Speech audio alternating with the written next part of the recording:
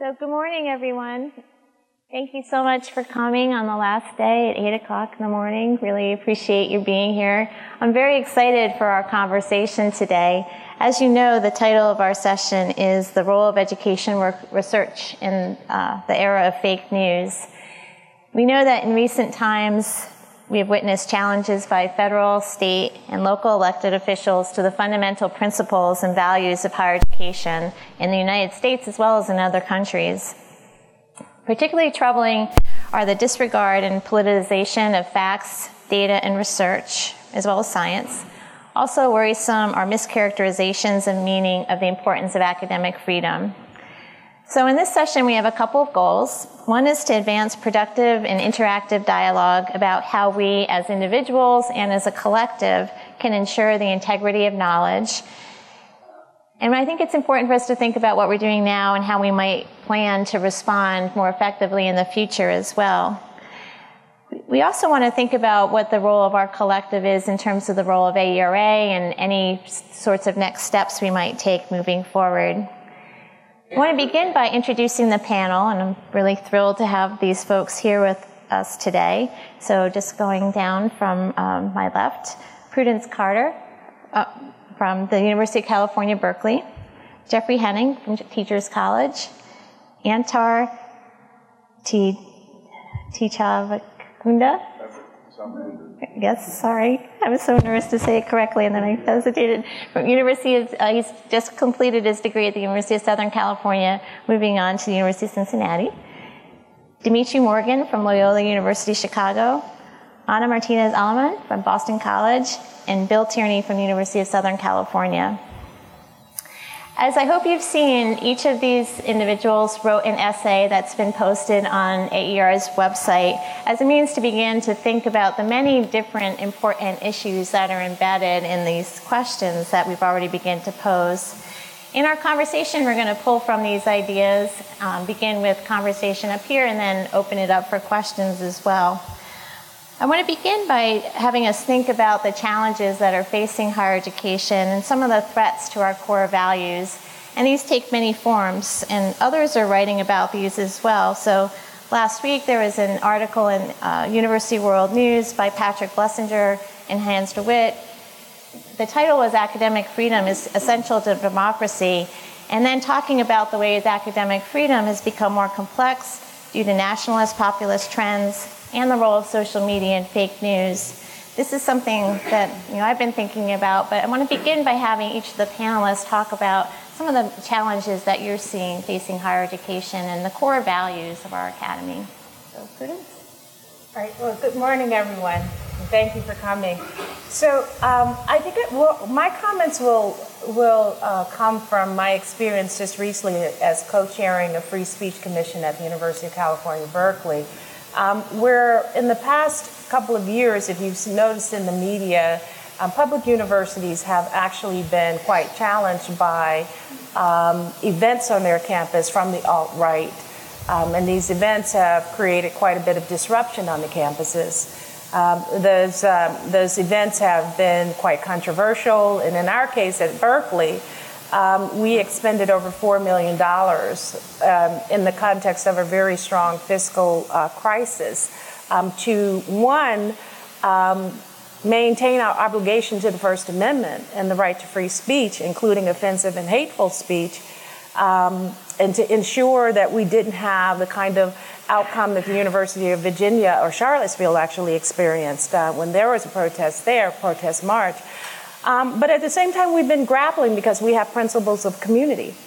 And our principles of community encompass a commitment to values of inclusion and diversity and maintaining a safe, integrous academic space for all members of our community. And so I think one of the biggest things that has come out of our deliberations as a commission has been the tension that actually exists and has emerged between those, particularly public institutions, state institutions, that are trying to maintain their obligations to free speech And hate speech is, in many ways is protected by the First Amendment. But also trying to maintain its commitment to its marginalized populations, the populations of individuals who have been in the forefront or in the spotlight of the national agenda, but not in very pretty or ways, not in very. In many ways, their very well-being been threatened, particularly for undocumented persons, for those persons who are transgender, for those persons who are Muslim, for those persons who are Black or of African descent. These are the populations that have also been counter-protesting and been feeling very threatened. So I think the biggest thing is how do we reconcile, those of us in the higher education, this issue of free speech, which was not written in the current moment, and I certainly don't think that the founding fathers were considering diversity of peoples as they were writing the Bill of Rights. And so being within the law, being within the Constitution, adhering to it, and also enforcing principles of community that allow us to be a more expansive, inclusive, deeply inclusive in university. So what we're trying to do is and we've recommended some concrete steps to the university about how to ameliorate the kind of dissension and dissent and divisiveness that we find on our campuses. And I can talk more about that in detail. But I think that's one of the biggest problems, as I see, is reconciling those principles of community with free speech. Great, thank you. Jeff? So I think the biggest problem in my mind is the extreme polarization politically, and not just the fact that we're so polarized, but the form that the polarization has begun to take, where every position, every assertion of evidence, every introduction of research is first out the door evaluated by, is this supporting the left or is this supporting the right? And as a result, it's contributing to, I think, a long-term erosion of confidence in the public, as far as how the public views research and evidence, but also within the academic community as to how we should situate ourselves in light of this sense of outside attack and attack on the legitimacy of what I think a lot of us want to do. And I'll just say, there's some good news and bad news. I'm trying in my mind to decide which should I go with first. So the bad news is this, that when the public's asked about whether they trust science and scientists to consistently act in the public interest, only 5% of Americans say they put a great deal of trust in science. That's the bad news. The good news is, compared to other groups and other institutions, we're doing really well. That's because a lot of people say, well, I sort of trust science, okay? And overall, in terms of mistrust, we're the least mistrusted of any of the major institutions outside the military.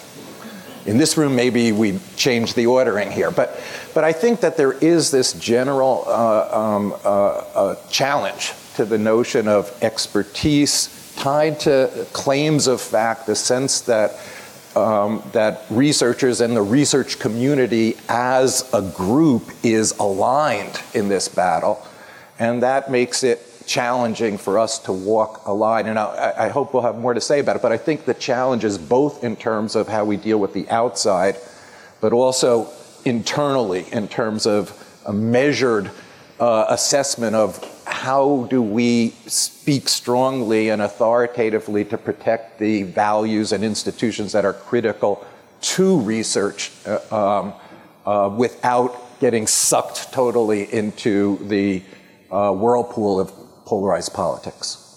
Thank you. Yes, I think I'll probably talk about three things. I want to say I think civility is something we need to talk about, spaces, and I think outreach. Those are three things I think.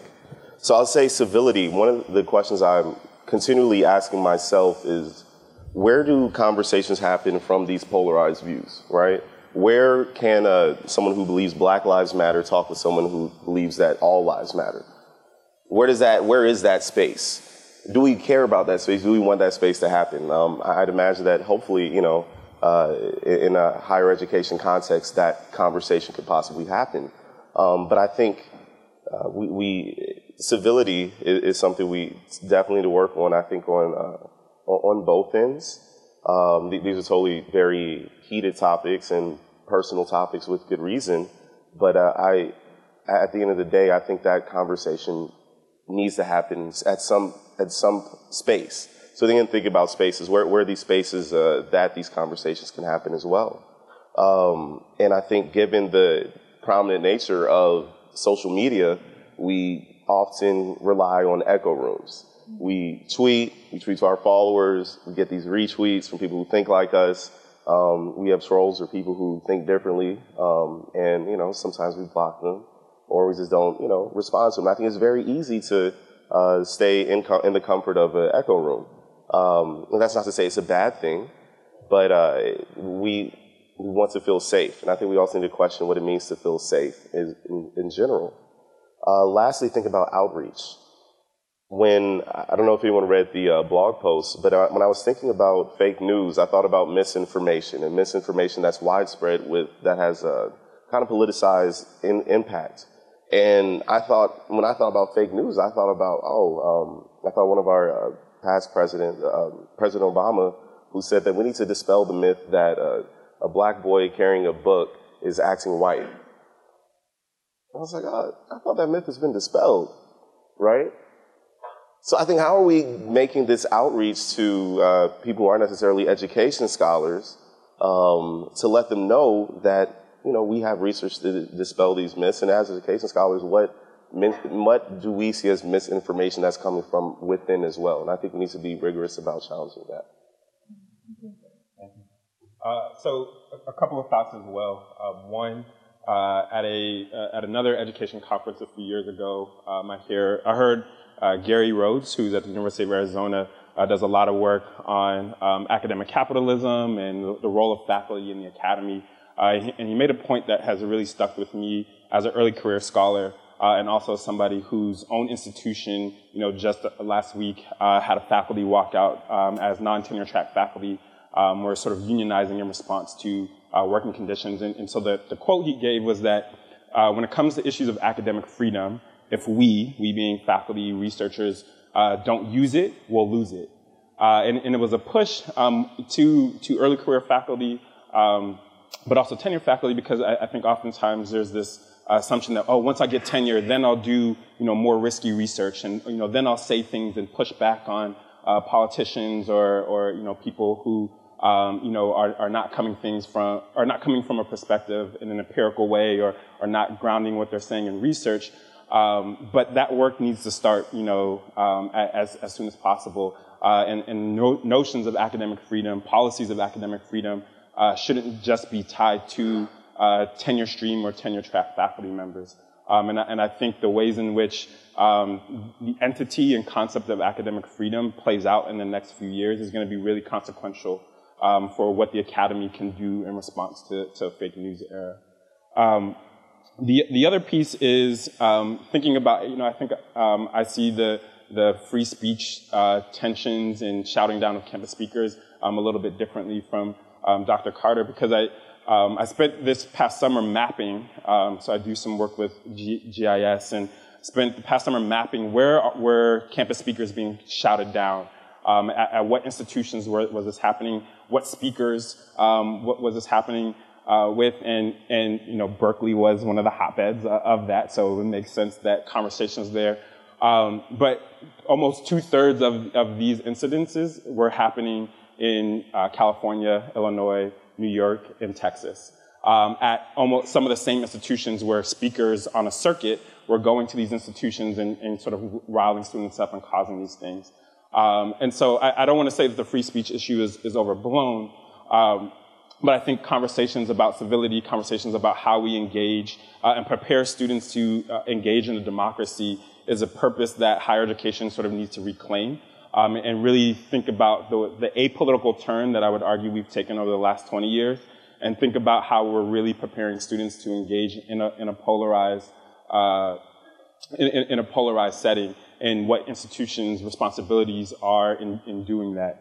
And then the last piece is I often think about the sort of depoliticization of academic work to fit in with funders' demands to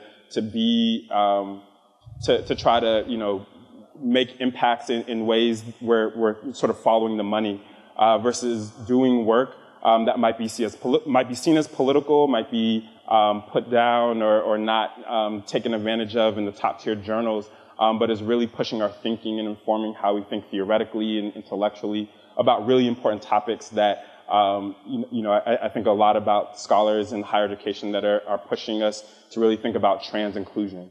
And how, at the start of my graduate career, that wasn't even a concept that I really understood. And now it's, at least on the conversation, you see gender neutral restrooms at conferences. And so where is the work going on right now that may be seen as scary or too political that we really need to be investing in pushing our boundaries? And I think the AERA and higher education needs to embrace those areas instead of trying to marginalize them. Honestly, my list was very long. I think we have lots of challenges, and what I chose to focus on in my essay, I think resonates with everything that's been said before. Honestly, I do think that we have to take ourselves to task on what constitutes provocative speech in higher education and what's its place in higher education. And that, for me, is linked more to what I tried to focus on in my essay, and that's that this isn't new. That the contempt, unpopularity of the intellect is not new in the United States, historically. We can look back and point to eras where the intellectual, the academic, certainly was feared. We certainly have times in our not so distant historic past where there was a real sense that we should fear the expert. Honestly, I guess because somehow experts would run amok and tyranny would abound. If you can imagine all of us ruling the world, that's what I think people were afraid of, which, it has its place, I suppose. But at the core of that is, well, what's the role of the intellectual, the academic, the expert in a democratic society? And then how does that map onto, well, how is it that, as was raised earlier, that a democratic populace can feel that it can trust the expert, right? That it shouldn't be afraid of the expert, that the expert brings to democratic society certain tools, certain ways of engaging in democratic spaces that isn't ethereal, that is very practical. How to build a dam, how to make the internet much more reasonably priced for all of its citizens. These are all questions that rely on experts. So for me, it was, well, how do I communicate the meaning of expertise, right? How is it that it's, in this question of how do we get our research out into the public? For me, it was more like, well, how do I communicate the meaning of science, the meaning of what we understand the GIS is telling us, or what we understand, particular research, certainly at this conference, on how students progress and the ways in which they progress. How it is that cognitive science enables us to figure out that students learn in particular ways through particular means, and on and on and on and on and on. We can all have a very long list of that. I don't think we do a great job at that. And I think, for me, it really has come down to, well, how do I educate my own, right? How do I educate my own students to then educate other students and send it on down the line around the meaning of expertise and the meaning of fact, to then be able to debate it. And I think part of the polarization is a real fear for not the expert, but that the meaning hasn't been very well communicated. I think we've done a poor job of that, quite frankly. So, I don't know, my bottom line is that I fear that higher education, but also K-12, and I'm not pointing any fingers at the causality is complex, but has really engaged, I would say, in the last 30 years in the art of education as consumption, and not on analysis. Thank you. Let's acknowledge that we live in a new world, for better or worse. So I have two thoughts about this. For most of my career, I have had an extremely broad interpretation of academic freedom. And I have no problems with people who I ardently disagree with coming to my campus or my classroom and talking. I believe in climate change. I have no problems with a climate change denier coming. I would have no problems with someone who supports the current administration to come and argue. But recently I've spent some time writing about academic freedom, and I've been perusing conspiracy websites. And I encourage you to do that. What I am not willing to argue about is that Hillary Clinton has a pedophile ring in the basement of a pizza parlor in Washington, D.C.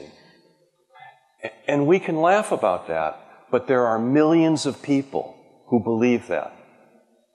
I'm not willing to debate that. I'm not willing to have that person come and normalize that kind of discourse.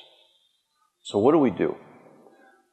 Tragically, on my own campus a year or two ago, a graduate student, killed a professor. It was a mental issue, obviously. But from that, the university has created a threat assessment team. And it's a very active group that's trying to do what its title is. It's trying to assess threats. I think we need to do the same thing with regard to academic freedom. I think there needs to be a quite active academic freedom team that looks at these things and says, this is going to create controversy, and how do we protect this so that this is not creating enormous problems on our campus?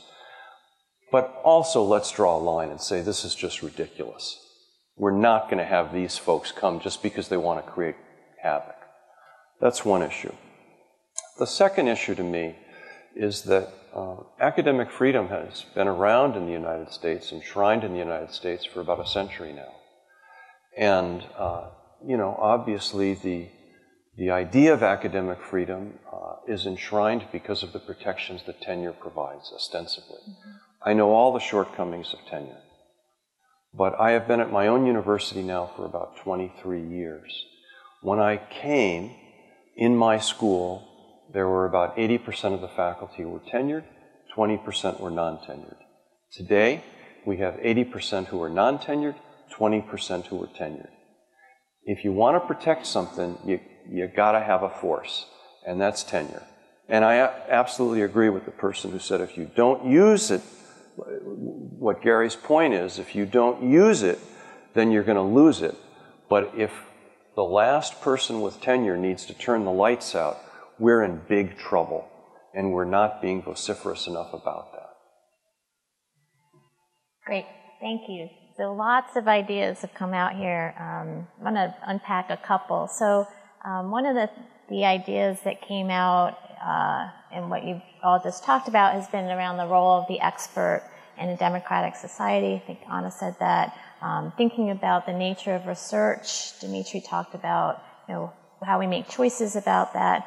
Prudence, in your essay, you raised a question: how do we remain relevant and continue to make research matter? And so I'd like to ask a question about how we should think as educational researchers about the production of research, our role with regard to that responsibility that we have. And I'll start with you, Prudence, first. Sure. Sure, thanks. So there are a couple of things that I think I've engaged in a study in the past years over how federal policymakers use research, particularly as they were thinking about the reauthorization of the Elementary and Secondary Education Act.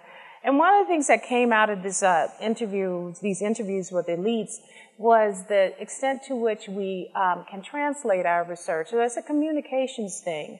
But they also stressed that it was really important for our work to remain steadfast to rigor and systematic analysis. And so that was one of the things that I wrote about in my essay. But can I talk about something else that I've learned since I've written that essay?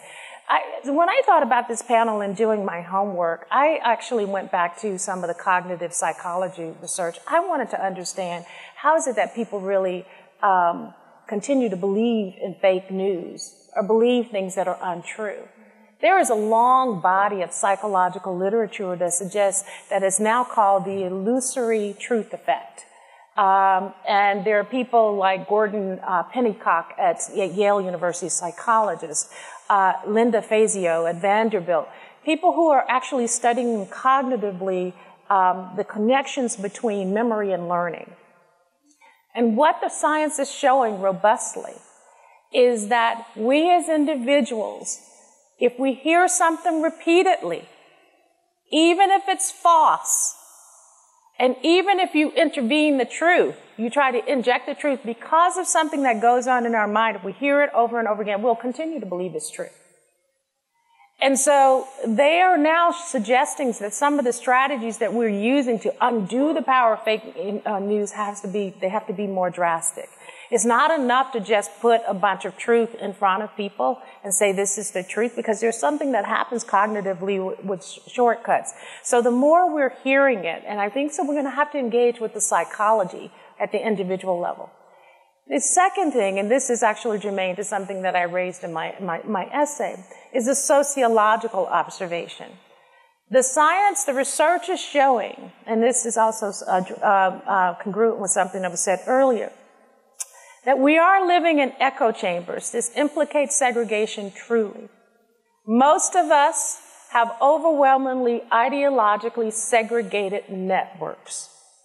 And the research studies are showing that among those who consider themselves Republican, only about 20% of their friends in their Facebook networks are ideologically different. And among Democrats, it's like 18%. So there's no difference there. And one of the things that came out of the last election, I think a lot of us were surprised by the patterns, and some of us may not have been surprised. But I think a sociological implication was, for me, was the extent to which we haven't done enough research in education and the various social sciences around understanding others who are not the population we so fixate on in educational research. And I've said this publicly several times. We're spending a lot of time understanding the minority, the marginalized, and we're ignoring large bodies of people in the Midwest and the Northern Plains and rural and semi-rural areas. I don't think it's either or, but I want to understand why these demographics are behaving the way they are and electing people the way they are who impact social policy that will affect my well-being and the well-being of those who are less marginalized. So we have to do more work and bring that to the forefront. And we also have to attend to the segregation. And so those are my 2 points, is how are we going to think about psychology and sociology, so to speak, and the implications of that, so with research. But at the same time, remaining steadfast to the values of rigorous research, because I don't think they're policymakers, they're influenced by the notions of evidence-based research. But it's maybe thinking about where our myopia is, or where it lies as a research community, and what we don't understand. So I'll stop there. Thank you. Just want to, so Prudence introduced psychology and sociology, and I just want to, as I'm a political scientist, so I want to bring in a political connection to this, and it relates to this issue of how people process information, and it's a distinct point from Antar's point about zones or bubbles of information, because I do think that's important in the social media world and things like that. But there have been a series of survey experiments by political scientists that have looked at what happens when you provide information presented as facts in terms of how it does or doesn't change people's views on some key issues that they come into the experience with. So this is a case of people, a random selection of people getting the same information presented the same way, the same facts within a survey. And what's troubling is, to me, is that that people interpret that same information in terms of their priors and came to totally different conclusions about what the facts were.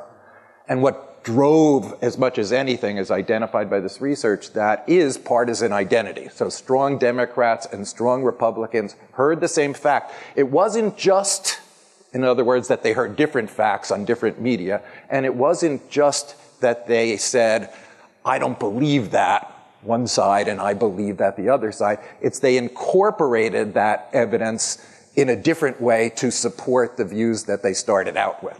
So I think that that also interacts with some of the troubling aspects we see in terms of public discourse.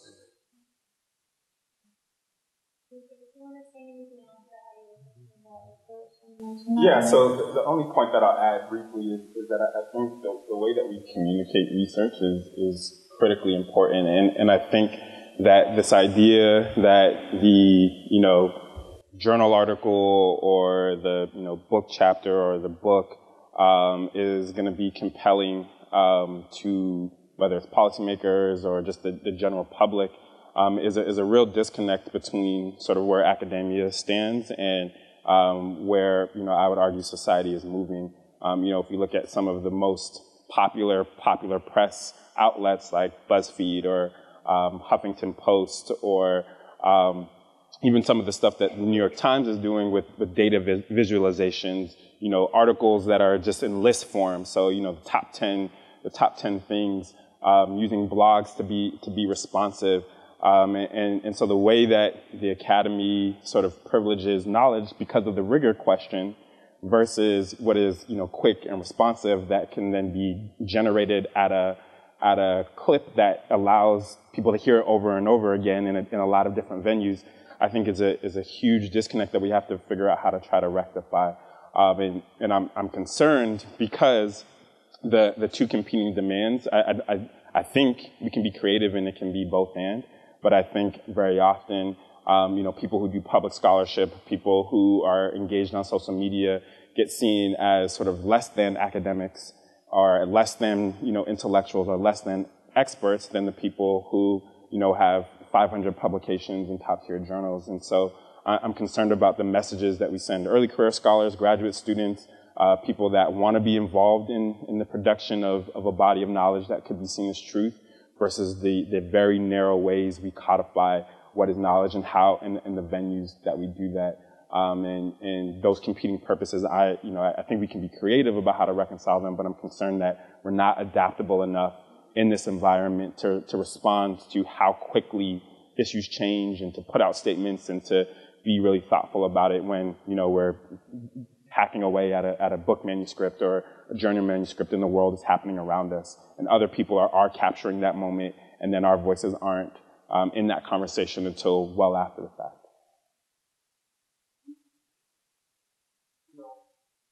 I think about this in terms of how do I get to use the name professor?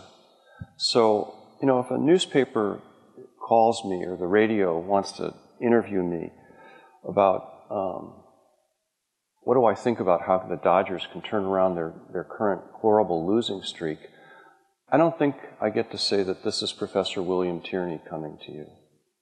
But I do know a fair amount about college readiness. Now, again, what Dimitri said is true. I need to know not simply how to get things published in refereed articles, but also communicate in ways that are successful, and that's a learning strategy for me. But I think we often fool ourselves, especially in this association, that I can only use the word professor when I have a scientific basis for saying things. And especially at this moment in time, when we have an administration that puts forward a travel ban that says particular foreign peoples cannot come to this country. And I am a member at a university where we have more faculty, staff, and students of Iranian descent than any other university in America. For me not to say something as Professor Tierney is disgraceful. For me not to push the administration to come out and speak on behalf of them is disgraceful. And it's also bad public policy. I know about higher education. If we want to maintain preeminence, we need foreigners in our universities. And for me to remain silent simply because that's not a particular area of my expertise is a mistake.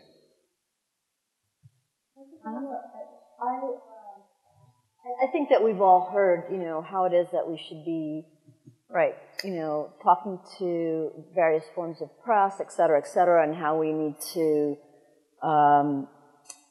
sort of get out of our own academic speak, for lack of a more generalized way of putting it. And I think that's all true.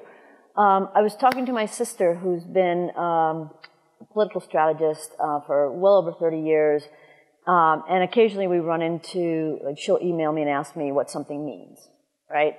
Because she's got to prep her candidate, blah, blah, blah, blah, blah. But we had this very interesting conversation and about, I always tell you what it means, but what do you do with it? And she said, well, then I have to take that and interpret it and give it to the big boss, the candidate, basically. And I said, okay, well, how does that happen? She says, well, I have to figure out how it is that I know what you're saying and blah, blah, blah, blah. So I said, oh, so I do have to do a better job of that. She said, yeah, you do, but what you're better off doing actually is figuring out what versions of me there are for what you want to get done, right? Because part of our problem is that, and she said local, she said think locally. How it is that we don't actually engage face-to-face with the local whatever. So in this case, talking to one of the chief officers in the Department of Education in the city of New York about a particular thing, and she echoed my sister. She goes, well, yeah, you need to talk to me and you need to talk to so-and-so because that's the only way, and you have to communicate it in this way. It was very clear to me at that moment that that's, oh, right, and by the way, we're not trained to do that. So maybe my role now is, how do I train my graduate students to do that? Yes. Real quick, it's one of the things that I found fascinating coming into my program was that, we're a group of many education scholars, but a decent amount of people, I think, weren't really comfortable with education and the acts and process of education. So I taught for a couple of years, and one of the main things I learned was meeting students where they were. And I think we have to remember that as education scholars, that education is still at the root of what we do. And also as an educator, you learn about scaffolding.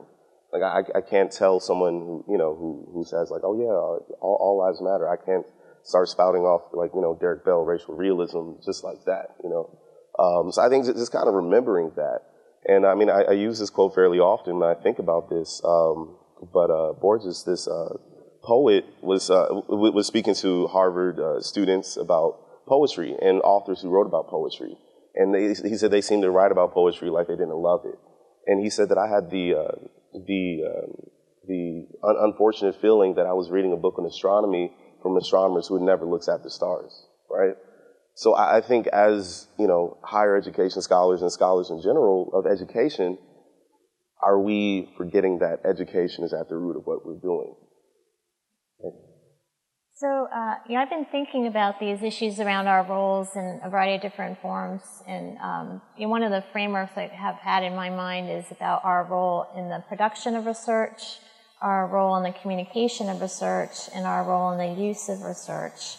I'm going to use this as an opportunity for a plug what people here have offered really useful reflections, and there's some additional, there's 16 reflections in this book, Taking It to the Streets, the role of scholarship and advocacy and scholarship, and there's some flyers up here.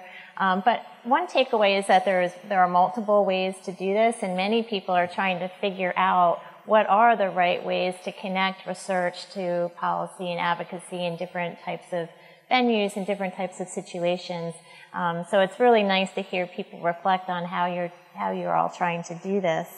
One of the issues that sometimes people worry about or perhaps get hung up on is distinctions between, and Bill mentioned, the title of professor, but distinction between researcher, advocate, public intellectual. I'm wondering if anyone has any reflections on those different types of labels and how you think about them or how we might think about them as individuals or community.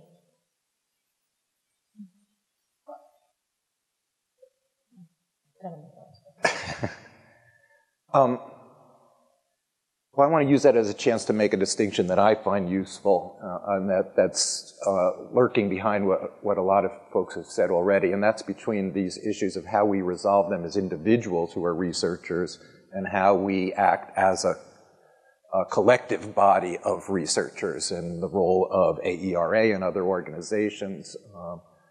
And I think those are different, and so I'd say, just to Laura's point here on the individual, I think there's room for, not only room for, a need for us to be placing ourselves at different points along these spectrums. Okay? As individuals, there are tough issues about how closely do you wed your research agenda with your visions of social values and social good. And I think there's room for and a need for people to put themselves at different points of that continuum. On the issue of communication, I think there are tough questions for individuals about where on the continuum between talking to folks just in your discipline or in a particular journal niche versus going out and talking to policymakers or to the public. And I think it's not only okay, but it's good if people are placing themselves in different places there.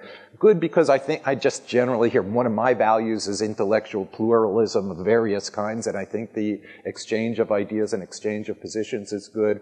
Good politically, I think, for the outside that we counter the perception on the part of many outside that the academic community is all of one mind, that we walk together on every issue. I think we need to show some interest in engaging in different issues. Now that's different from the question of what do we do as a collective, and I don't want to go on too long now. I hope we'll come back to it, but I do think we have a separate set of issues to think about when we're talking about how do we position ourselves collectively. I've come to the view that we do need to engage in politics, that as researchers we kind of think politics is nasty and it's the stuff that drives all the bad things that are happening. But I do think that there's a difference between bad politics, and good politics to me is about deliberation, coming to agreement, negotiation, compromise among groups with different interests and values.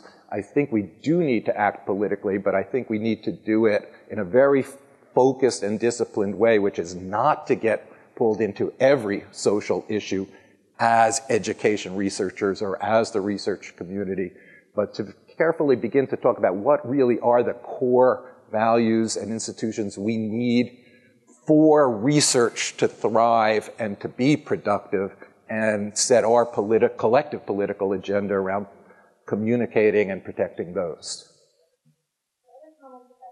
Individual, I do want to come back to the collective. Myself, I've been wrestling with these kinds of my own identity issues for a while. And what I will say is, I do think it's important to differentiate among and thinking about what it means to be a scholar and a researcher, and what does it mean to be, and then when you add different descriptors like what it means to be a public scholar or a public intellectual. And I think there is a great deal of overlap, but there are some distinctions. And what does it mean to be a public educator? And also higher education versus those who are in primary or secondary. And so sometimes we're doing a little conflation up here, and I think it's important for us to kind of parse things out. So I think what we're talking about right now is at the higher ed level, and the identity. And I do personally have some concerns about the proliferation. I love the democratization of the internet and of social media. Today, anybody can put anything out there, right? But I do worry about the production of the next generation of scholars and researchers who are not well prepared and who see themselves wanting to go from 0 to 100 in a minute and becoming the most famous, social media stars, and haven't quite gotten their feet under themselves around the foundation of how to do systematic, analysis or really well-grounded research designs, or have their minds around what the really deep theoretical and conceptual frameworks that they're engaging with. I'm starting to see a lot more kind of descriptive research based on what I see filtered through my lenses. And so people are going to ask in this era of fake news, how do you know that?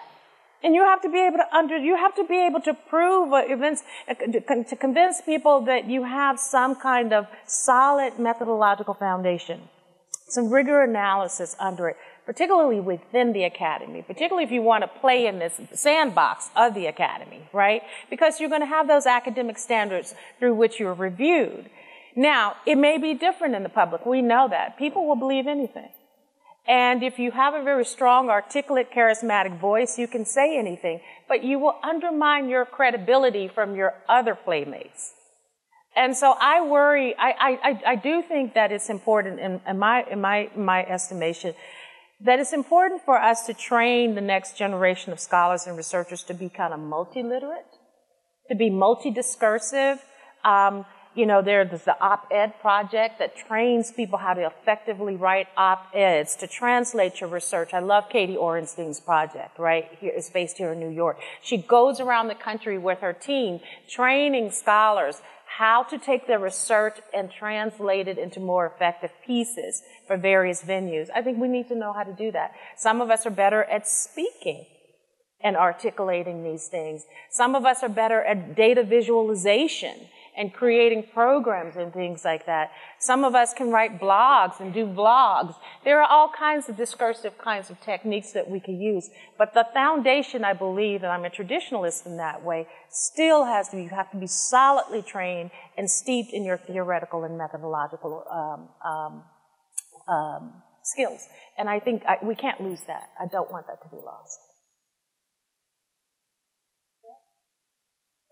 This is a strange thing because this is a serious conversation, but in many respects right now I think this is a fun problem for me. And it's a fun problem in the sense that since I've been here, I went to the Whitney because I really like art. Floor 5, the Grant Wood thing is really quite remarkable. And I'm reading Carson McCullers' The Heart is a Lonely Hunter. Beautiful book, century old. So that's the advocacy part, and that's different, right, from me being a professor. I'm also writing a book now on relational sociology and education, because I'm trying nothing to advocate, I'm just trying to think through, is there a better way to think about the issues that I'm concerned about using this new analytic tool and a methodological tool. And then there is the advocacy part in terms of college readiness. What do I do with regard to undocumented students? And it's not simply figuring out by research what to do, but also in terms of how do I work with those students and advocate for them. The thing that's interesting to me is that because of social media, it's hard to isolate myself.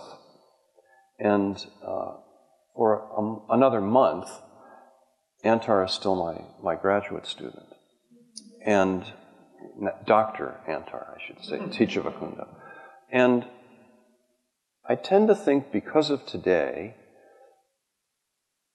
he would know normally, just in the way we talk with one another, that I have gone to the Whitney or that I am reading Carson McCullers. And he would know that I'm working on relational sociology even though he's not. And then this other stuff that he's doing. And I think actually it has made our relationship stronger rather than weaker, that he sees me and I see him as more complete, fuller individuals. But it's a challenge. It's a challenge to figure out where should this just be the professor-graduate student relationship, and what do I cordon off and that he doesn't get to see? And that has, in the time I've been an academic, that has really changed a lot. Dr. Carter's point, because it's one that I think, if I'm being honest, convicts me, because I think, while getting steeped in the methodological training and doing all of those things, right, like the Black Lives Matter movement is happening, right? People are taking stands on issues out in the public sphere that intersect, with the issues and communities that I care about. And I think, and I wrote a little bit about this in my statement or my blog post of, how, as an early career scholar, what am I learning from the sort of generation of scholars that came before me, and what things am I sort of taking and repeating and trying to emulate, and versus what am I trying to do differently, and how, with what I know and my experiences, am I trying to forge a different path to, maybe rectify some of the challenges and concerns of my era. And so that tension, bothers me, right? Because I wholeheartedly agree with you, but at the same time, I think, how I read that is, sort of do this work over here while people are, being shot by police still, right? Are being, taken to task for having ideas, or gender identities outside of a binary, but do this really rigorous. And I know that's not what you're saying, so I don't want to, put words, but I think that's how it's read sometimes, to early career scholars of, you have to do this work over here, and these other things you can get to in due time. And so I would love, as an association, in the way that we train graduate students, in the way that we mentor and guide early career scholars, to sort of help us muddy through how to do that well, and how to do that sensitive to how quickly the public sphere is changing, because I think that that's one that convicts me all the time, and I am very guilty of, at times, being more in the public space than the sort of empirical scholarship space, because of this burden I feel and duty I feel to my community to sort of be involved in those conversations. At the same time that I texted Antar last year, where I was at the Boys and Girls Club volunteering, and I was like, hey, we're using your college access and college readiness, game to help the students learn about how to get to college, right? I wasn't writing about it, I wasn't doing it, but I was in the Boys and Girls Club using the research of, other scholars to help students think about college going. And is that, would my time have been better spent working on a journal article? I think some people would say, yeah. But at the same time, I was, in uptown Chicago, trying to help students in my community get to college. And so how do we reconcile those tensions is a real challenge for me. So I don't have the answer, and I know what Dr. Carter is saying, but I think that's something we need to think about as an association and as a field, how we reconcile those tensions. And I want to say that one of the ways in which I see it in my graduate students, and I'll put it out there, it's a little bit of a bird in my saddle, and it gets to this issue around rigor and being able to move across what I think is very, very true. I've never been able to answer, when am I a scholar, professor, and when am I an advocate. It's sort of all, Having said that, I do find that where most of my graduate students first stumble is in being able to articulate a very rigorous, sound, coherent argument for the relevance of whatever question they want to answer. And it can be what you may want to term, something that is socially important to you, right? And it's like, okay, great. Now, how would you argue that, right? What's the relevance, and to whom, and why? And I find that is work that oftentimes doesn't get done. I don't know how else to say it, that we don't put that kind of time. Many of us do lots of time with regard to the rigor of the actual methods, right? Because we're fussy that way. But, I often say, it's sort of like getting to the issue of what constitutes politics. Well, there's a lot of work on the definition of politics in Western history. How do we define it, right? Because politics is actually what we're doing at this very moment, right? It really is what politics is. But many of my students don't have that kind of foundation in the ways of articulating and thinking about and framing something like the relevance of this particular research question that I find, we need to do better with. Here, because I want to just clarify something, and I'm glad this tension is here. I like debate. There's been a lot of debate here at this meeting. But I want to clarify something. I've been writing about in my first book manuscript, I believe we all embody multiple identities. We're multifaceted. And we can have a primary identity, but we are multifaceted. And I think this is something Bill was trying to say earlier, is that, Dimitri, I sincerely believe that you don't have to pit one part of yourself against another. I mean, I'm walking in a body trying to do all of these things too and wrestling with them. And you're going to be read differently depending, but you can be multifaceted. And the reason why I have to underscore why it's important to know the science and to develop yourself as a researcher, even if it's about saving lives, is if you want to affect change and do anything to change the agents of the state who are actually executing this kind of state-sanctioned violence against black bodies, you need to understand the psychology of those persons. You need to understand what does it do? How can you actually affect any kind of behavioral change on people who make decisions and who act? Or you need to engage with the research around that, because that affects the practice. And so what I'm saying is that we have to build our body of knowledge and we have to generate knowledge. There are incredible researchers like Jennifer Eberhardt at Stanford who's working with police departments in Oakland, trying to actually affect change in that system. These are people who are engaging with people on the street, affecting black lives. That research I want to know, and I want to also know how to unpack it, to understand what the methods around it and how that translates to practice.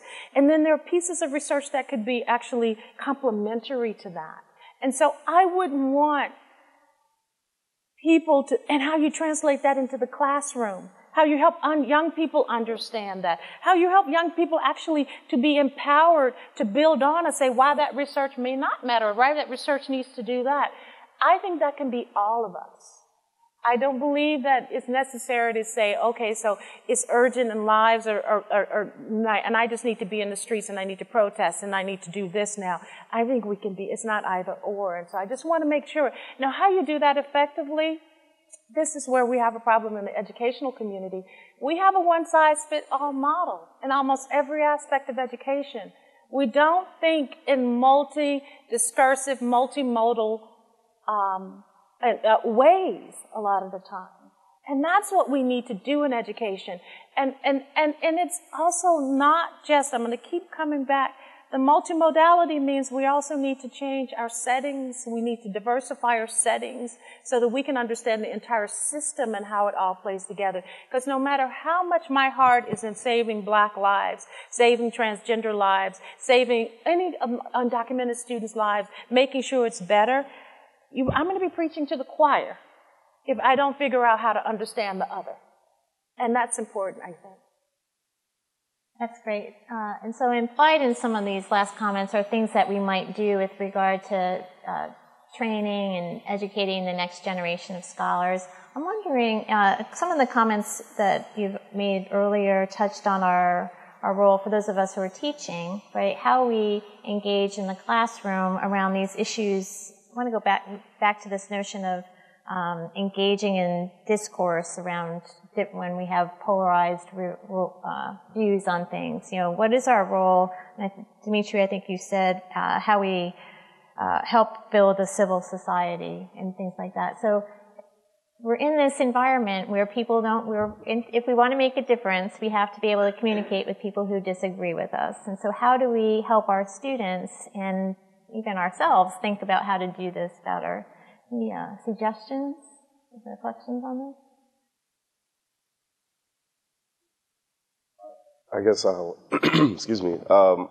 One of the things, I was really interested in the idea of like safety when I first started my program. And I forgot the name of the scholar, I'm so sorry, but she said that we need to let go of the idea of safety and safe spaces and think about safe first spaces. Right, and then start thinking about safe like that, like creating a safer space in the classroom as a process. And that never at one moment will everyone completely feel like comfortable and learning. Cognitively, you have to go through some type of crisis to get to the next level. So inherently, like the classroom, if you're doing the things correctly, should be uncomfortable. So I think just how do we preface or how do we lay the groundwork for classrooms and spaces to begin with is critical. And I think, yeah, a lot of it has to do with the language that we use. So if we're saying, oh yeah, this is a safe space, I want you to feel comfortable talking about these issues. No, like you should feel uncomfortable, and I think that's a good thing. I think especially in this time period, when we deal with issues of race and thinking about race, and it's very intimate to so many people, we have to be that much more concerted in our efforts to talk about research. I mean, that's one of the things I'm kind of thinking about now when I'm teaching like a diversity and equity in higher ed class. Like, how much am I bringing, how much am I going to say, like, okay, anecdotal experience, how much are you bringing that in, right? How much are we relying on literature and theory? Personally, like, one of my favorite courses, I took a social theory course, the professor didn't allow, he's like, all right, we're not going to do any personal experiences. And at first I was like, okay. But it was great for me to kind of put different people in conversation, different scholars in conversation with each other. And I felt like I learned it that much. I learned the ideas that much more. And so I think, that's one of the things I want to try to learn how to do as I get into the professoriate. But how can we use theory, put theorists against each other, and then have those fruitful conversations, maybe in that same classroom or later. But that's definitely something I want to think about. So my students generally, let's say in a topic like inequality, getting into higher education access, are pretty decent, pretty good at making the moral argument. It's wrong, basically. And I make it very clear. It's sort of like there'll be no personal experiences. Like, you can't make the moral argument in the class. You have to give me the argument that's economic, and I run down the list, and ultimately you have to answer, so what? Why should we care about this? And part of that is getting to this very point, how is it that you're arguing very coherently? What's your data? How is it connected? And ultimately, what is the so what? Is it for what purpose? Towards what good, right? Now, ultimately, obviously, you get back to the moral argument that's much more about democratic citizenship, civil discourse, or whatever it is. But it's that challenge, because it's very easy for students, as it is for us, it's not just them, to be able to say, well, it's wrong to, not enable the poor to get to higher education. I just believe that. It's like, well, why? So what? So they don't go to college. So what? Quick points on this. So I am not a fan, or I don't look forward to the national crises that have happened. But one of the things that I have really enjoyed in the last few years is that when there has been something, especially in the social media space, scholars and non-scholars alike have gotten together to crowdsource syllabi around a particular topic. And that for me has been so enlightening and has exposed me to so many readings and, poetry and data visualizations and just information that I didn't learn in my, graduate education, but has also helped me continue to sort of stay up to date with what's there in a different way than, getting an email alert that, the new journal is out. And so that's something that, I hope continues, hopefully not always around or in response to a crisis, but, as far as a learning strategy, crowdsourcing information and being able to leverage social media is one of the, really good things about that space. And then something that I've been thinking about a lot recently is I taught for this first time this past spring with a teaching assistant who holds very different social identities from me, identifies as woman, Latinx, mother of 2 children. So has been in the field of higher education for 20 plus years and is now in a graduate program. And so we have very different worldviews, different styles, but being in the classroom together, being able to play off each other, being able to engage tensions, I think has been really good for the students. And so I think a lot about our, at least in the higher education space, but maybe also arguably in the K-12 space, how we still privilege the sort of teacher as expert model and sort of the all-knower that gets to, pass on information to the blank slates of the students.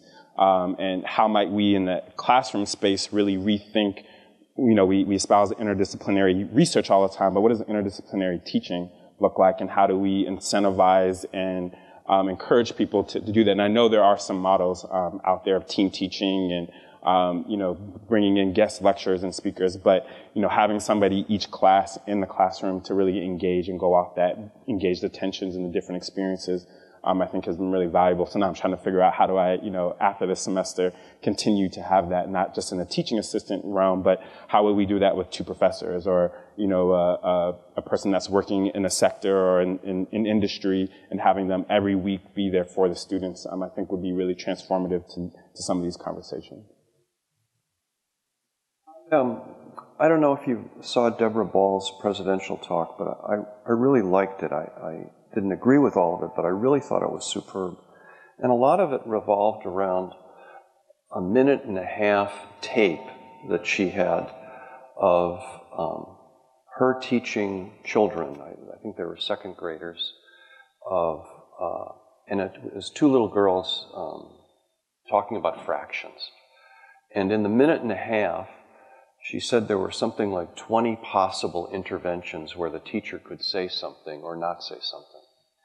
And that, it really made me think, because that's not just in second grade, that's like in all my classes, that's like that. And I don't have an answer here, but this year I think has been the most difficult year in terms of interventions, or what you say or what you don't say.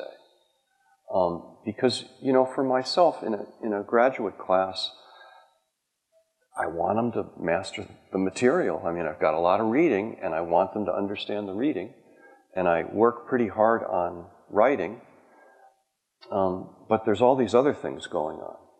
So if a student walks in the classroom wearing a Make America Great Again hat, just as an example, and he walks in the room wearing that hat not to piss people off, because if somebody does that, I can understand how to handle that. But if the person just put the hat on because he happens to like the guy and he's got 10 different hats and he chose that hat the morning, and he's not trying to make a political statement, but he's got the hat in his head, whatever I do, even if I do nothing, is an intervention. And it impedes learning or increases learning, but it impacts learning. And it's just the sort of thing that this year, more than any year since I've been an academic, I've had to think about these things before, during, and after class.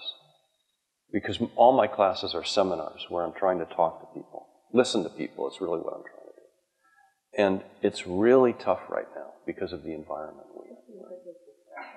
Yeah, discretion. Discretion. This is where I see, I'm going to harp back on this and go back to my sociology. Where do we have to go in the United States to be able to ameliorate some of these conditions? And we may or may not. And I try not to be too idealistic, but I do think that we are going to have to think more radically in American society if we don't want to be talking about these same things in 50 years. And I think the American Democratic Project in education and in school communities has to fundamentally revisit how we create communities of difference in our most intimate spaces. Radically, that means in terms of, I'm not talking about diverse schools and communities. I am talking about deeply inclusive and integrated communities and schools. Because that's where the mass socialization starts. And that's where, and the implications for education and teaching and learning is in our schools of education and our various teacher training programs. We then will have more teacher candidates coming if we can get to that solid structural foundation who have been accustomed to difference and different perspectives, and we can teach more effectively, because what's happening now, in my opinion and based on my assessment of research, is that we're training lots of people to go into classrooms to teach people who are different from them, and we're all products of segregated contexts that are ideologically homogenous. And so I'm not sure, Bill and colleagues, if we're going to be able to figure out how to really reconcile this problem until we figure out, and I am a structuralist, until we figure out how the very foundations of how we live can change in American society. Now, we can do it to an extent. There are lots of programs and there are some intervention spaces in some communities that do it much better than others. But I think in terms of scale, in terms of our nation, what we're seeing, this is the most politically divisive time for me, and I'm not that old, but when I talk to my parents and my older relatives, they said they've never felt it this way. I am the product of the Deep South. And when my parents, who are the children of sharecroppers, tell me this is the worst it's been for them, that's profound. And so I just think that we have missed a moment, and I've had researchers to say to me, well, America doesn't care about integration anymore. America cares about choice, free will and choice. Okay, that is certainly a principle in a liberal democracy. But look where that choice is getting us, because the choices are very self-interested. They're not about the collective. And so I do think that we're going to need to focus more attention. It would be great for those of us who care about these principles and values around how to be able to cultivate communities of difference, to figure out how our work could speak to kind of at least diminishing the structural impediments in place right now. So I'll stop there. Yeah, that's great.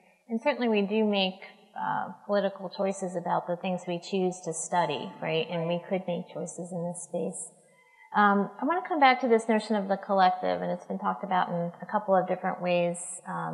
Jeff, you mentioned it before as you were talking about the individual scholar versus the collective. In a few of the essays, Antar, you challenged what has the world's largest education association done to demonstrate that Black Lives Matter? Bill also had a challenge specifically for AERA. What are we doing? What are we not doing? On so many different issues, AERA has remained silent. So I'm interested in your thoughts about what we might do, and there are various different collectives in which we operate in, with AERA in particular. We had one question that was emailed in advance of the session, and it was really around this notion of, didn't say it this explicitly, but I inferred from it, it's great to have this session, but will there be any next steps, right? It's fun to have a conversation, but what else might be we doing in this? So, leave that open. I mean, Bill and I were chatting about it before the session started that, AERA has been better, you want to say, about being in the public space, and years ago established a lobbying unit effort, and also public statements, et cetera, et cetera. So on the one hand, there's more public orientation on the part of the association. I don't think that many of us are very satisfied with how far it's gone, so that's certainly true. With regard to universities, I think that's this other question, right? So, in the mid-1960s, there was always the big discussion around, is the university politically neutral? And I thought we had gotten over that, but apparently we haven't. I do think that it's our responsibility and obligation as scholars in a university to, and we had a side conversation about boards of trustees, et cetera, on moving our universities to be in that public space. And it's a very difficult thing. I don't think universities have broken out of that tradition. I don't know, I'll open it up. I just sort of, Just really briefly, and And so as a part of a failed project that I never got off the ground, but what I was going to do, as I fancy myself a political scientist as well, I created an email address in the 2016 election, and I signed up for every single PAC, campaign, election. I signed up for every single listserv that you could.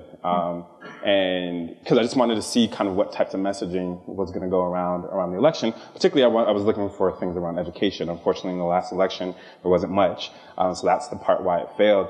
But to this question of what is the role of the collective, you know, like you take the NRA, right? You know, that might be a dirty word to say in this space, but the NRA doesn't pass up a chance to blast out an email about a recent incident that just happened. They don't, you know, say, oh, we need to talk to our board of trustees to see if this fits with the policy about like within an hour of an incident happening that could potentially infringe on Second Amendments. There's an email and a fundraising pitch to say like, this just happened, here's our stance on it, and also send us money. And so my thought for the collective is, you know, going to the point that was raised earlier about people will sort of believe what they sort of see the most. You know, when AERA and ASH and other, you know, organizations delay or only speak on things that have to deal with, you know, education research funding, but won't say things about Black Lives Matter, won't say things about state-sanctioned violence or undocumented or DACA students or travel bans. And other groups, maybe if you're being oppositional, are speaking out on those things, then we cede the space and we create a vacuum for others to fill it. And so I wonder what it would look like if, you know, every time there was an incident, there was an email in my inbox from AERA saying, here's our stance on this. But then it raises Jeff's point around the ideological diversity that exists within the association. So I get that there's a tension there, that we're not a single issue organization, we're not a single discipline organization. But I do think we cede a lot of ground by remaining inactive on the conversation, especially when sort of our counterpart organizations are so responsive and so rapid in disseminating their stance and their points that it always has us playing catch up. You know, speaking on behalf of AERA, you have to be careful. We're a nonprofit, so you know, as an association, we can't come out and say, vote for X. And I appreciate that. Now, having said that, there are 25,000 members of AERA. That's one heck of a lot of members in a lot of congressional districts. And there are members in this association who know a heck of a lot about gun violence.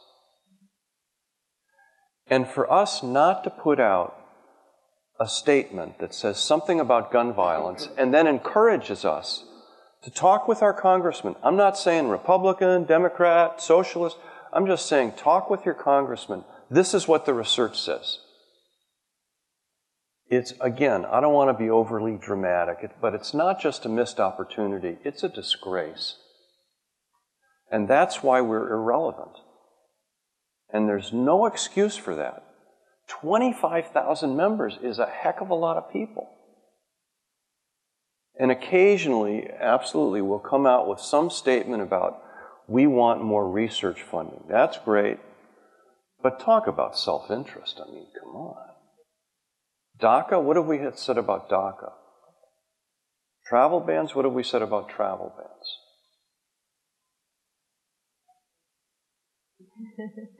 Yeah.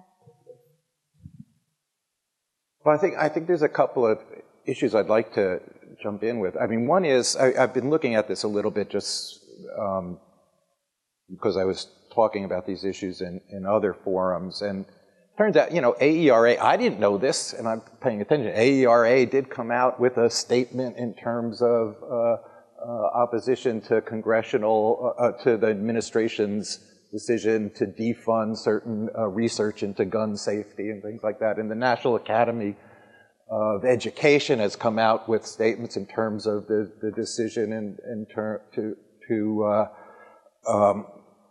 ask about immigration status on the census and on the defunding of certain environmental science programs and things like that. So one issue is whether when we do it, we're doing it in an ad hoc, kind of low-profile way that isn't adding up to something. And that's an important issue. I don't want to totally put it aside. But the other one is, how do we decide which things to do, right? I mean, it's what AERA isn't, and we would hope that it wouldn't be a top elite organization like the NRA that would just sort of decide in our name to come out on this issue or that issue. So and I'm still wrestling with that, and so let me admit that. But I've, there's a history of the academy trying to,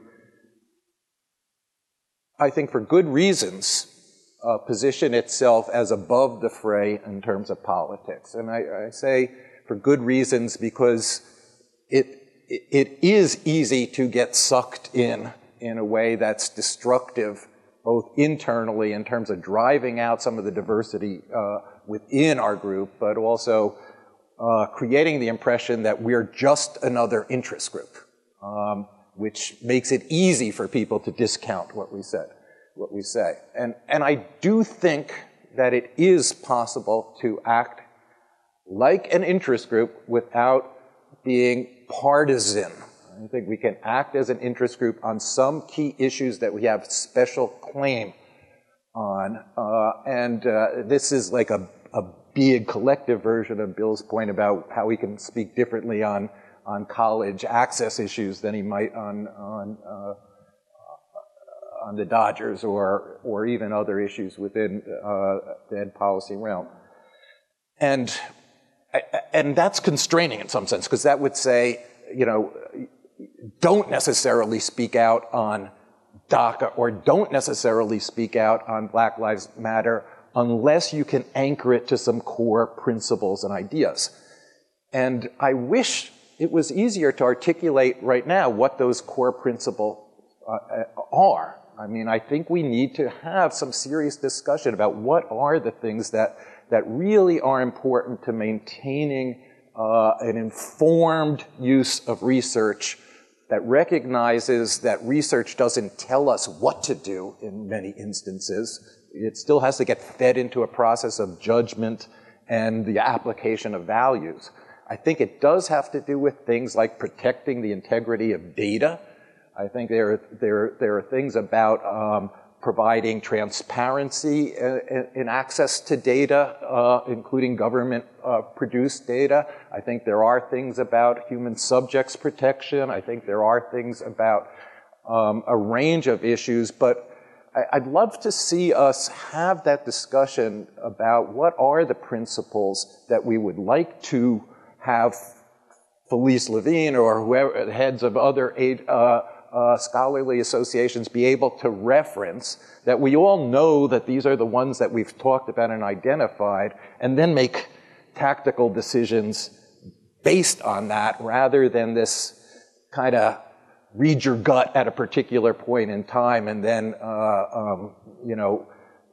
talk openly but maybe quietly and without a lot of effect. Add a postscript to that in a couple of ways. One is, I would encourage you to read the statement that AERA has on its website in terms of when we can speak, we the association. And that's your comments on gun. What we have said as an association is that Congress does not fund gun research. I wonder how that happened. And we say, oh, you should be able to fund gun research. So that fits within the statement we've got. What I'm referring to also, though, is that there are 25,000 members of us. I want us to be active, not passive. I want us to do things. I want us to encourage you to do things. And when we do that, I think is a good question and argument to discuss. The other issue, though, brings full circle back to this, how we started this in terms of academic freedom. So, I am a professor. If a professor is picked up off the streets in Turkey and put in prison simply because she said something, do I not say anything?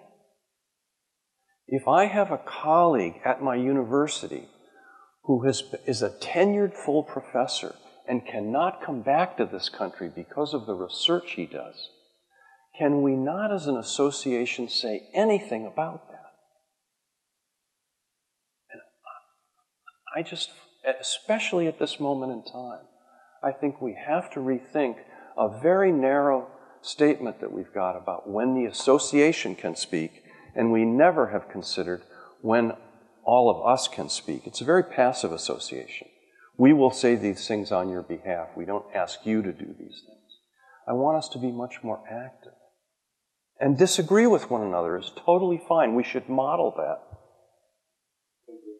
The point about disagreement, one of the things that I don't have an answer for this, at all, about, the collective, but one of the things I thought about, that we would I feel like we probably would disagree on a lot of things. And unfortunately, one of those things would probably be anti-Black violence. And I wrote about it in my post, prior to this, but I thought about, Dewey, and how education scholars, you gotta read some Dewey, foundational. But Dewey was silent about anti-Black violence and lynching, which by many regards was a crisis. And, Dewey didn't say, and this isn't to say that Dewey was an awful person at all, definitely foundational for the field, but he was silent about that. And that was, I think a crisis. And at the same time period, you had someone, Ida B. Wells Barnett, who was doing research on her own, journalistically looking at records, and she thinking about fake news, right? The common assumption was that Black men were being lynched because they were raping white women. And that's what everyone believed, Black people included, Frederick Douglass included. That, people would step out against lynching. Oh no, we don't like that. But the assumption that Black men were raping white women, that was kind of like, all right, that's not cool. But that wasn't questioned. Ida B. Wells questioned that. And she did research to dispel that myth. And I say this only to say that, fake news is not necessarily new. And I say this also to say that, as education scholars, where we are silent, does matter. And what I think as AERA, we have to consider what counts as a crisis. Because I'm sure, we have some people in this organization who, after a Black person has, perhaps been shot down by a cop, their first question may be like, oh, what did he do? What did the person do? Right? And I may vehemently disagree with that, but I'm sure we have that diversity of thought within that. So I think that's why this is so difficult and such a beast of an issue. One point, and I was thinking of this as Antar was speaking, I think there's at least a couple of issues. One is, what do we speak out on? And the other is, how do we speak out? And in terms of how we formulate an argument. So just in the example that Antar was using, there are issues like Black Lives Matter, in which there are a range of claims that are open to challenge and research, and we really do want to take those on. And then there's, what I think are very real, and lots of people on the panel have talked about the fact that as people, we have multiple facets and things that we care deeply about and are emotional about and things like that. And then, so there are expressions of value and expressions of emotion. And as I said before, I think we have to do that because we're people and we have to allow that stuff. But that I don't think the association necessarily has to do or should do.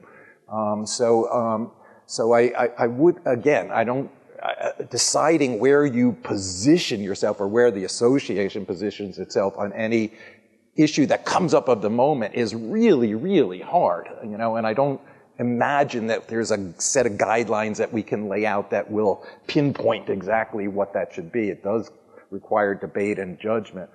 I do think that that one of the core notions of research, at least as I understand it, is about the accumulation of evidence over time, multiple studies.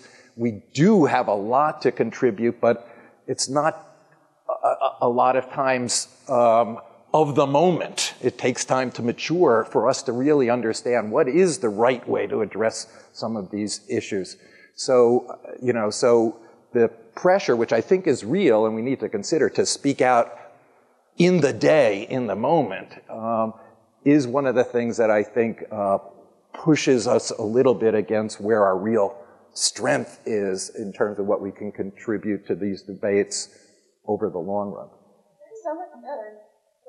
I just want to pick at it a little bit. I mean, I agree, except that one of the things that I find fascinating is that we already know a lot. You know, we know a lot. So when X issue comes up, we can act in the moment because we know a lot. There's a lot of research, right? So, and I think we sometimes are immobilized by, and maybe it's part of research DNA, I don't know, or as our DNA as research is that, you know, we have to investigate that particular thing in that moment, yes, and then it, you know, it'll take forever to get through IRB and da-da-da-da, whatnot, but we already know a lot, you know. I would bet you in this room, there's a lot of knowledge on how to make K-12 schools better and more effective for all types of learners. So here are some paradoxes, some contradictions, some tensions that I've been struggling with, and Antar, I appreciate what you've just said. Two things that come to my mind. One is, isn't it ironic that part of the reason that we're passive and silent is because we want to maintain our legitimacy as an academic organization, but we're making ourselves more irrelevant. So that's irony. Or paradox, I sometimes get them mixed. But the second thing is, I think when there are big issues about which we can already marshal evidence, if we're going to be a research practice policy organization, right? There are things that we can make statements about that says, here's what we have as the evidence. And we can make those statements about those, right? That's just there. I think that's our duty as a research-based organization. So things around what we know about guns and violence, what we know about trauma in its relationship and education, the trauma from various kinds of stressors, what we know about the General Accounting Office has just shown us unequivocally what we know about disproportionality and discipline and how that's raced and gendered. We have research that the AERA, and then of course there can be dissenting opinions, or you can bring in how things actually challenge each other, but we can synthesize that quickly. But here is a dilemma that I think, and this goes back to something you said, Antar, that is so frustrating to me. There is a huge study, big data is in, right? Big data is in. A large study put out by the most talented economist, Raj Chetty, that was on the cover of the New York Times, and you all saw it. If you didn't, you should go and see it, because also the visualizations are fascinating.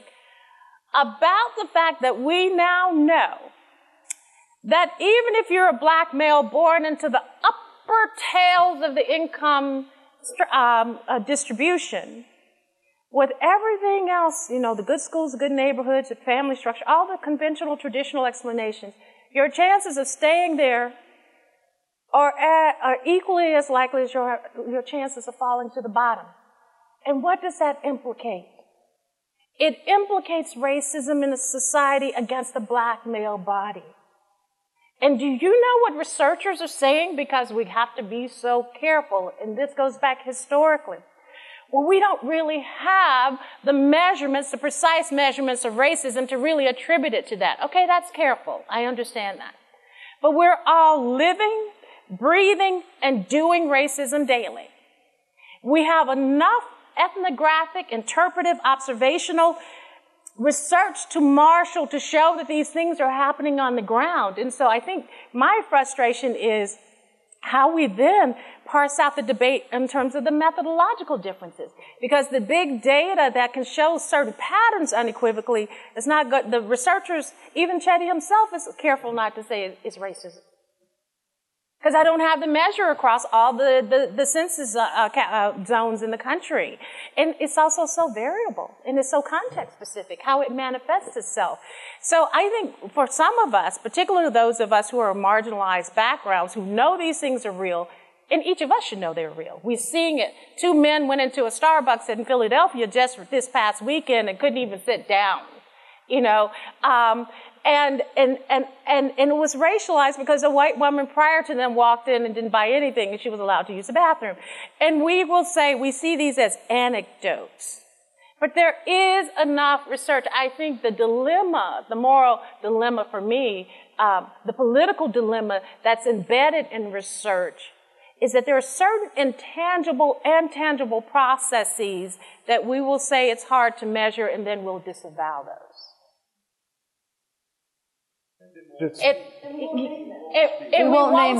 We won't speak. So I'm just putting on record, I'm going to say it. I'm going to speak it, and people can question my authenticity as a researcher, but I think this is where we have to step out to show, there are some complexities, and maybe the science hasn't evolved enough yet for us to be able to capture all that complexity, but people's lives are at stake. And so you ask the question, I think we can marshal evidence, and then I think we have to be real about what we can't measure certain ways, but we have enough other kinds of research and practices to help support it. So, Gets me, and is, again, with this association, we have a very rigid, we can't speak, because we don't know. But the American Medical Association tells us all, don't eat eggs. And, the egg industry goes and they go, actually, you can eat eggs, just don't eat fried eggs. And then, no frying pans are bought. And then it's, you can actually eat fried eggs, but don't cook them in butter. Olive oil is but we don't do that. We don't know because we're afraid. I shared a thing on What Works Clearinghouse, and we couldn't say anything. Don't eat eggs. I mean, why are we like that? Because we think we're second-class citizens because we're in education. The notion of speaking out plays out across fields, right? You would think that we would be more willing to speak out because we've chosen education as an applied area. We're interested in our hearts. We want to make a difference on really important social issues.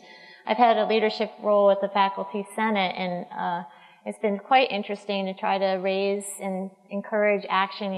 We did pass a statement against the executive orders on immigration, and we had a terrible racist incident on campus, and we were able to act in there. But it was exhausting to try to continually engage in these conversations, to try to persuade people across disciplines about where's our academic freedom, what can we speak out on. I think it's worth pushing on. I think we have to be in the spaces that we're in. We have to be continuing to think, who are we representing? What's our role and responsibility? And how can we at least push at the margins on these issues?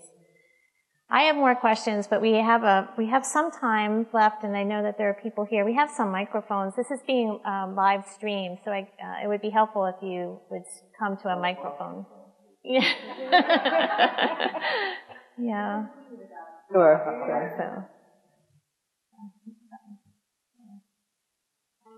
Wonderful conversation. Just to operationalize something that you were just mentioning right now, I just wanted to ask if we could entertain not just looking at what individuals can do or what the AERA as a collective body could do, but there is this middle level intervention that we could take advantage of, and other organizations do that.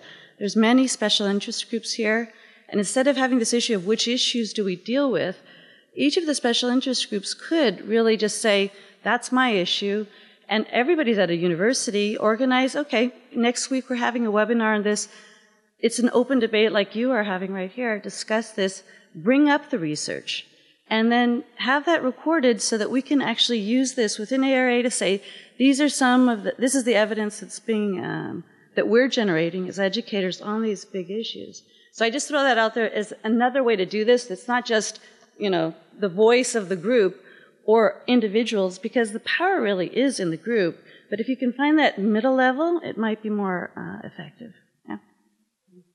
An organization of volunteer members, and so there's opportunity for everybody in this room to provide that type of leadership. I think that's a great idea.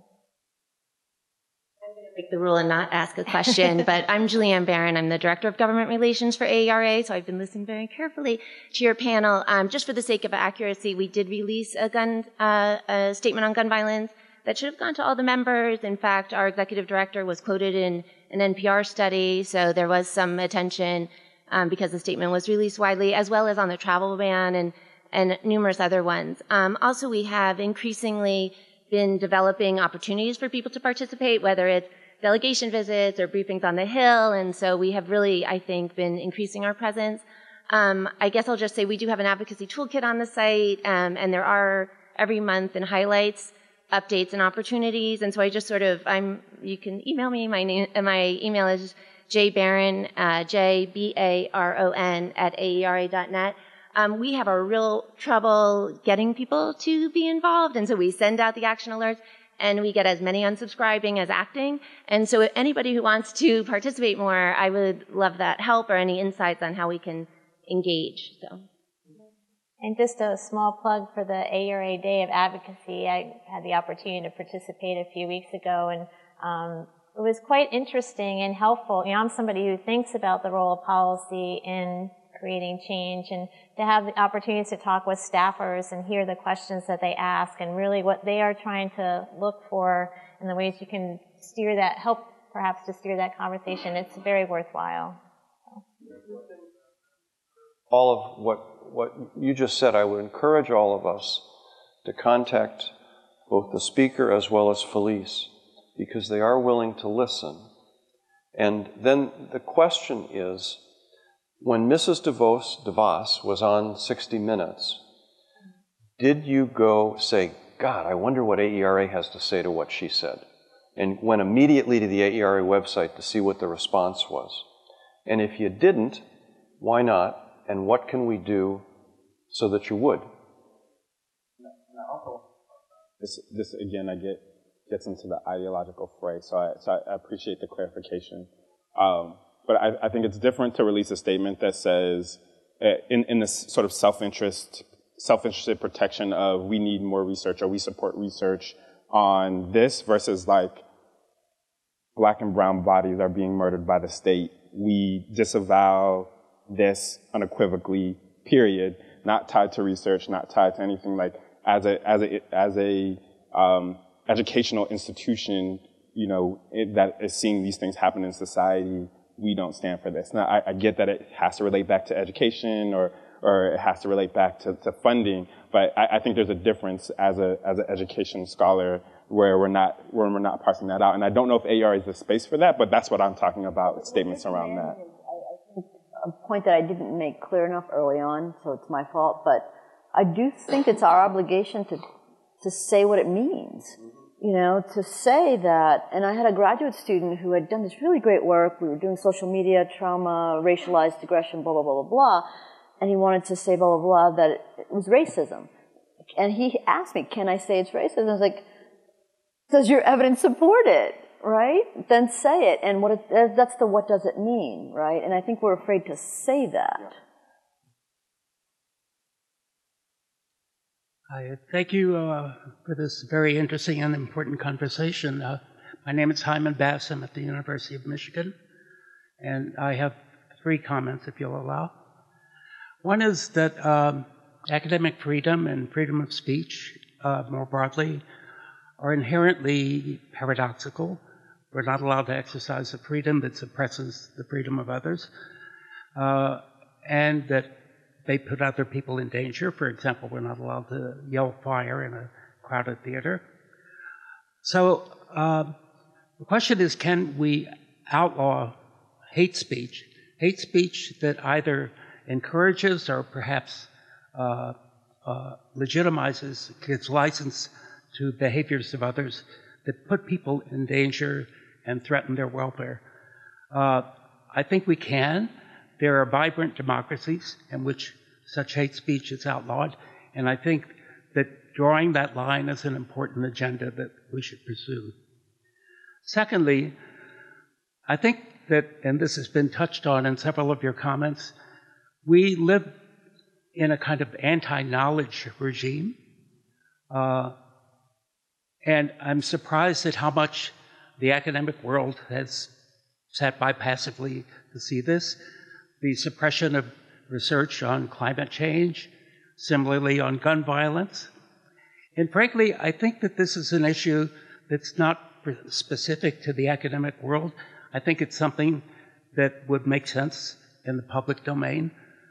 If someone in your family became chronically ill, think of the idea that you would suppress research on looking for a cure or a diagnosis.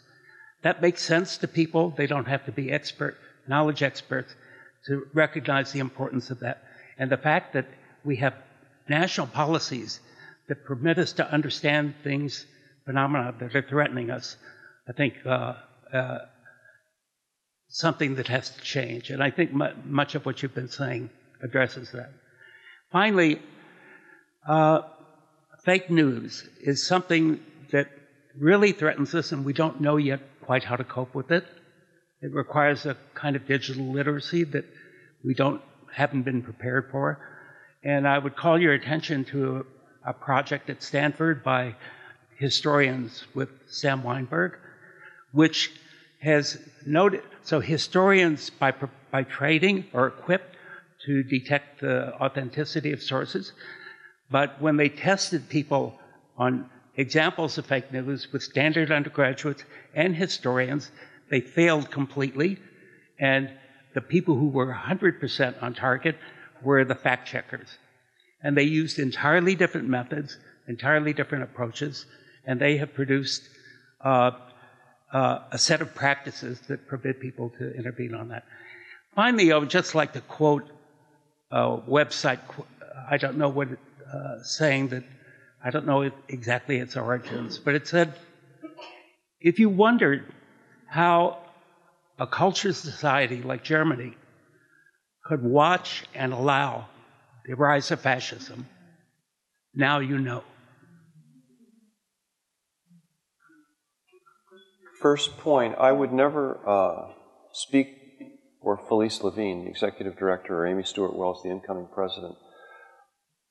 But the idea of the association writing an informed piece about hate speech, right now just saying it as broadly as that, would be a good use of the association's time. And I think Felice and Amy would welcome that, but I don't know what their agenda is, but it's important.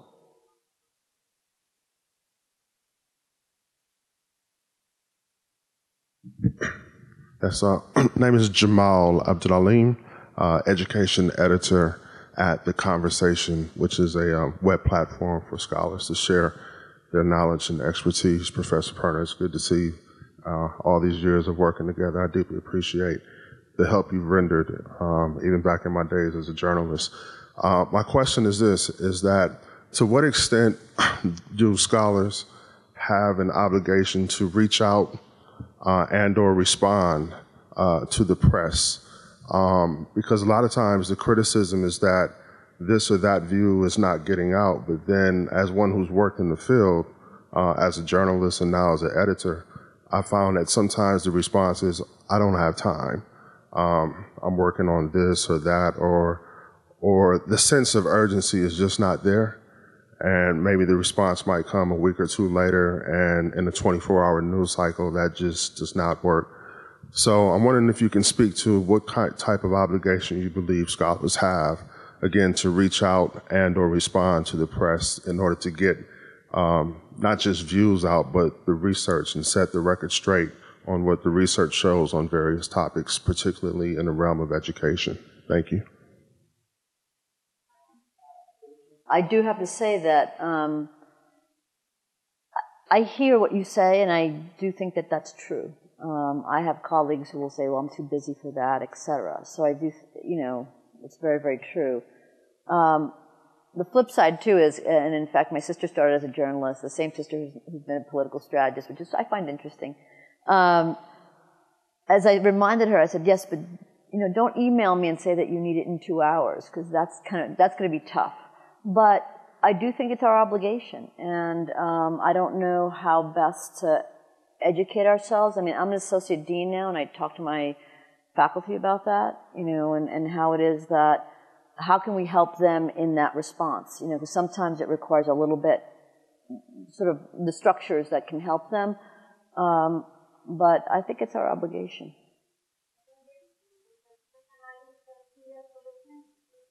I'm sorry, say it again?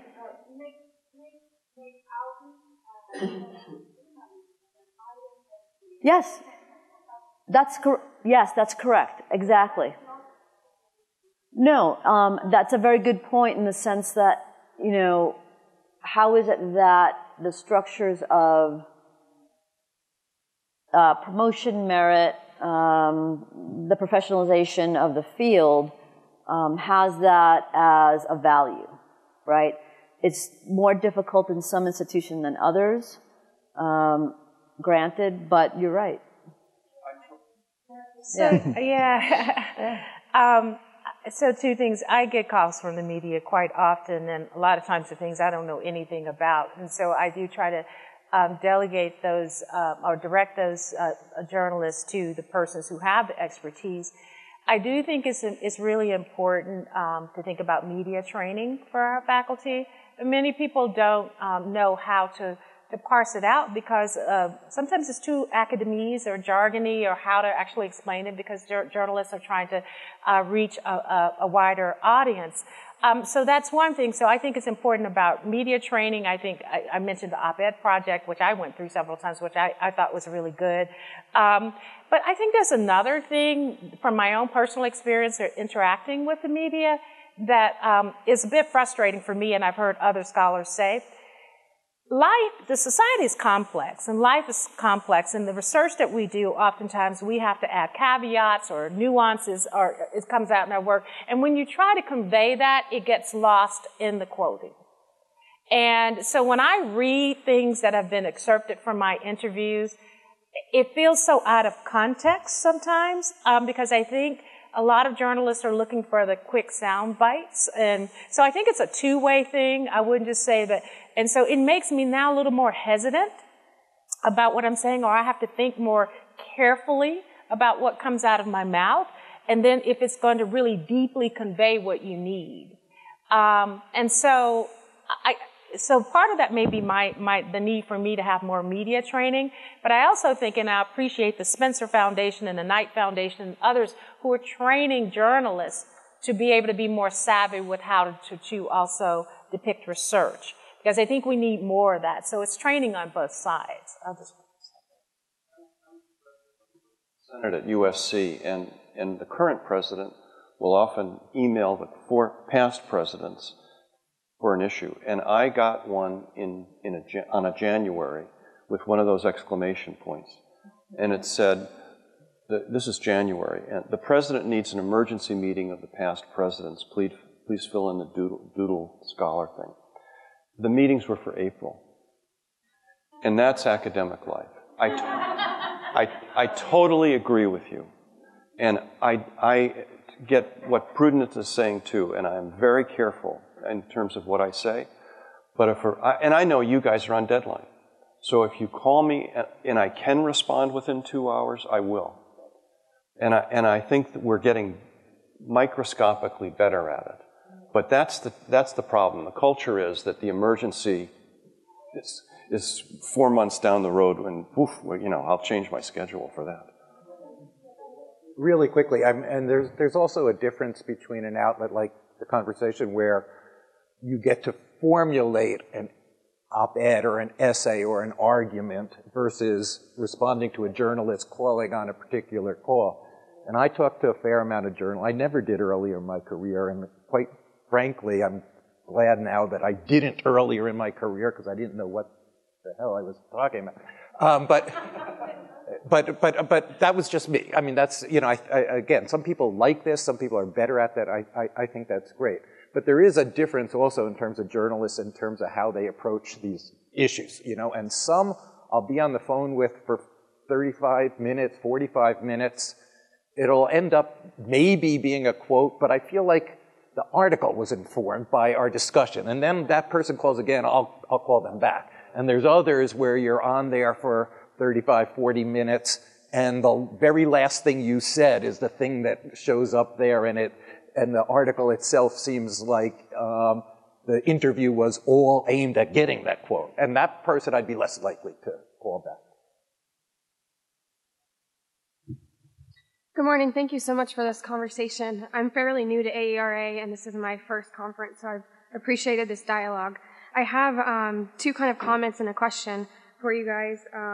going back to academic freedom, how well do you think we actually train graduate students to exercise that academic freedom? And to what extent does that potential lack of training around that topic threaten academic freedom, as well as the influx and the use of adjunct faculty and threatening that academic freedom? And then a different kind of suggestion for maybe a potential next step is if there's limitations around what AERA can say, what about, and I'm sorry if this already exists, I'm new to the association, but guiding principles on how to respond to other researchers when our views differ that might strengthen that discourse and increase inclusivity and model how people should respond to research. Okay, we'll just take the next question too. We're almost out of time, and then we can just have some fun. Okay. Thank you very much for a very stimulating conversation. I just want to share 2 points. And one is that I do use op-ed as one of the options for the midterm paper for my students, and I need to give them more training of how to write good ones. But I think that's something that everybody can do in our classrooms. The other one is just a statement, because I have to digress a little bit, because some of you talked about deep-rooted racism, and I have to say that I'm very privileged professor in Canada, previously in the United States, and our children are also positioned as model minority, and they are sometimes viewed that as having no problems in schools, but many of them do. And when they become professors, grow up and become professors, they become really marginalized. And I would like to see more sisters like me at AERA. I haven't seen much representation of my sisters, and when my sisters become professors, we're often mistaken for graduate students or mistaken for another Asian faculty member, and that really hurt us. And I have been in conversation with my roommate, an associate professor from China. So I would like to encourage AERA to really shed light on different types of minoritized faculty members and students. Thank you. Any final comments? The question about graduate students and academic freedom, because I think about this a lot, so I'm only in my second year as being a faculty member, so my graduate experience is still very salient to me. And I had the fortunate experience of learning with and from all tenured faculty members. And so the ways in which I got to see them practice their academic freedom and speak on things and put out visualizations and reports and be engaged in the public space for sure shaped how I think about myself now without tenure. But now on the flip side, when I think about my graduate students and the things that I say and the things that I write and the things that I encourage them without that protection, I think about that a lot, of how they're not getting the same socialization just vicariously by seeing me do those things that they might get from working more directly with a scholar that has tenure. So I think I appreciate the question, because it's something that I think about a lot, of how can I demonstrate and use my academic freedom, even as an untenured faculty member, to set a good example for the graduate students that I work with, to push conversation, to be involved in the spaces and communities that I care about, but then also to provide and stop and reflect about that process. And so, I would love feedback and suggestions, after, about how to continue to do that. But I think I got that, fortunately, because I worked with faculty that had tenure and were doing active public work in a lot of different ways. And so how do I recreate that now when I don't have those same things yet, is definitely a question. Academic freedom, and I think that's important. But I learn by doing. And I've been very lucky in my academic career because I think academe is a lot of shushing, right? Shh. You don't know anything, so don't say anything. And then you're a tenured associate, but you're not a full, or you're not an endowed chair. And I mean, all my academic life, I've been very lucky and very supported by people who have told me not to shush. And one quick example, the LA Times called me many years ago and asked me about a sporting problem that we had on campus at that time. And I responded, and he said, should I speak to anybody else? And I said, the Vice President for Student Affairs. I called the Vice President and I said, this guy may be calling you about this current scandal. And he went, did you go through the Office of Propaganda in the President's office? And I said, no, I just told him to call you. And he went, oh my God, you can't do that. You were going to be in big trouble. How could you have done that? So then I got nervous and I called the provost and I said, I may have messed up. I talked to the guy in the LA Times and I told him to talk to Michael. And Michael said, we shouldn't have done that. And he laughed. And he said, you have tenure. You can say whatever you want. I was very proud to be an academic that day. And that's what we have to have rather than shh. Shh. You don't know anything, you're a graduate student. Bill taught a class, The Role of the Engaged Intellectual in the 21st Century, and we actually had to write a paper about academic freedom, so we had to think about that very early.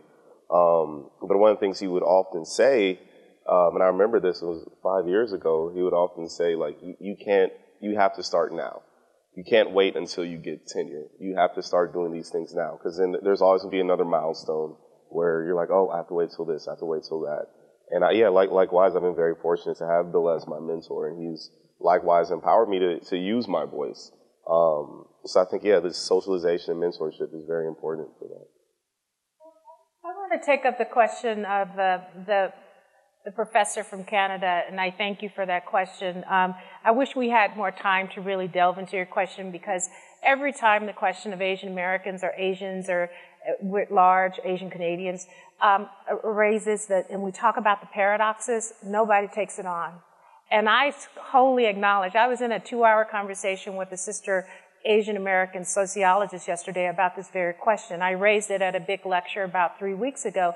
Even with that study I mentioned, there is a paradox there. In the United States context, Asian Americans look so well on many of the outcomes, educational outcomes, mobility outcomes, that people are not taking up the question. I would hypothesize because we're being attended to what we see as the big problems and the ones that have bigger scale, which are generally now which are associated with those of African American, Latinx, and Native American students. And so what you're seeing is also then those people who focus on those populations on these panels. And I absolutely agree that we can't, we have to be attendant to the full spectrum. The one thing, while I love the presentation at the presidential address with the spoken word, the one thing that was glaring to me when they asked the question, who's the public in public education, I did not see Asian voices and I didn't see white voices. And I think we can't go too far the other way. And so we are creating this kind of, the research Mia Tuan and others have done on honorary whiteness among Asian Americans or the model minority. And then what we do is then we render those communities invisible. So I thank you for raising that. That's where, again, our myopia. And we cannot ignore it.